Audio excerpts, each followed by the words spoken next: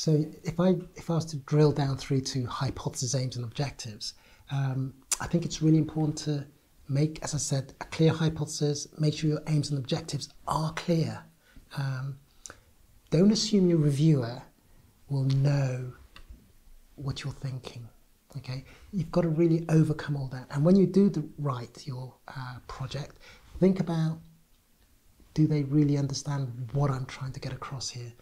They may not be familiar with your field, so you've got to write in a general style so that they can really capture the essence of what you're trying to get across.